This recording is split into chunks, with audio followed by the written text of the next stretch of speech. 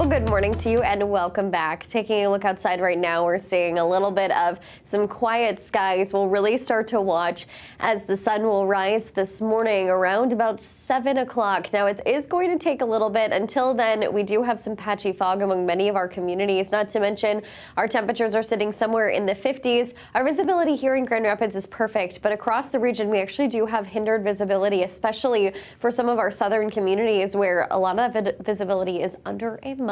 So remember, if you're headed anywhere, pop on those headlights, take it slow on the roads. Temperatures are a little brisk this morning, mainly in the 50s. We are seeing overall plenty of clear skies, a little bit of cloud cover popping through parts of Holland this morning. If you live in Three Rivers, ignore that. The sun's just been off for a couple of days. You've got clear skies, couple of passing clouds. It's relatively quiet among all of our communities. When it comes to our winds, zeros across the board. We're going to stay at those zeros over the next couple of hours as well. Very quiet and very calm. Now, right now we're seeing overall just a little bit of passing cloud cover, but we do have some showers that are starting to originate over in Wisconsin.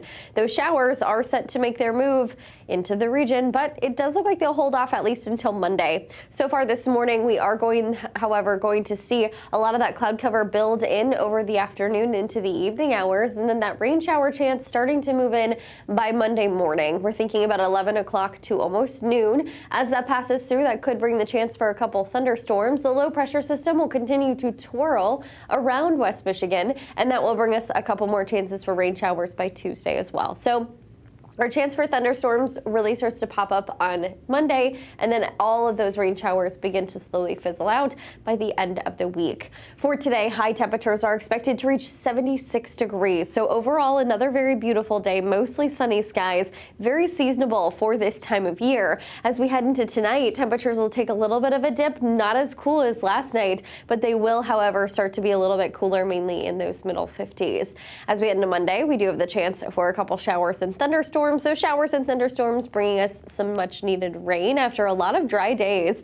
After that, we'll continue to see those chances for rain moving on through for Tuesday. Overall, pretty much fizzling out by Wednesday. Wednesday will be our coolest day on the 7-day, clocking in at 63 degrees. So it'll feel very much like fall over the next couple of days. But once we start to make it into the rest of the week toward the weekend, that's when temperatures start to be on the upswing, bumping into those upper 60s, lower 70s with the potential for some more sunshine, mainly becoming mostly sunny by Thursday and then partly cloudy for both Friday and Saturday.